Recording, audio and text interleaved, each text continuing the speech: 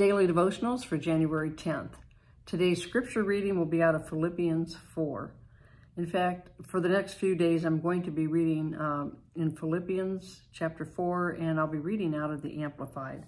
Today's scripture reading will be verse 6. Do not fret or have any anxiety about anything, but in every circumstance and in everything, by prayer and petition, definite request, with thanksgiving, continue to make your wants known to God. So, God does not want us to be anxious about anything, any circumstance. That is where the enemy, there's so much sickness and disease and infirmity today, more so than any other time. And for most of it, it's rooted in fear. Fear, you can have fear or faith. I prefer to have faith. But if you have fear, the enemy has access. You give him access to your body. And, wherever he has access, he takes possession of. And I've just been reading some things about, I studied it years ago, about how the enemy uses fear.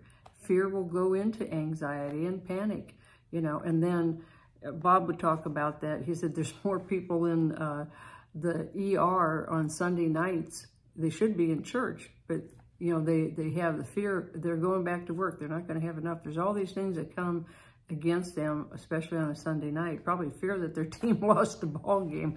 But, God doesn't want us to fear anything. If we trust him, then we should have our faith, not the faith in God. We want to have faith in God, but we need to have the faith of God.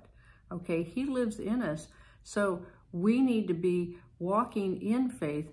I always believe that faith is from God, fear is from the devil. So if you have fear, that is really faith in the devil, okay? We can't have anxiety. Anxiety gives you ulcers. My goodness, I've seen so many people sick to death. Oh, they really are sick to death. I mean, it can kill you. Fear of man, that is the worst thing ever. And the enemy uses, I talked about this the other day, the enemy uses people. People will use their words against you to bring fear and anxiety. I remember right after I met Bob, that was something that he prayed for me. He like brushed it off of me, and he said, you will no longer have fear of man. Well, man will put guilt trips on you. You can never measure up to the standard of man. Well, so what? I don't want to measure up to the measure of man. I want to measure up to the measure of Jesus Christ. He is the one that I follow. The question he asked is, will you follow me? Yes, we will. And when we follow him, we're walking not only beside him, we're walking in his footsteps, and he has no fear. Remember, God is love and perfect love. He is the perfect one. Perfect love casts out fear. So if you have fear, cast your cares upon him, and just Bob saw the spirit of fear like a big like balloon, just full of hot air, and he popped it with a pin. That's all it is, hot air.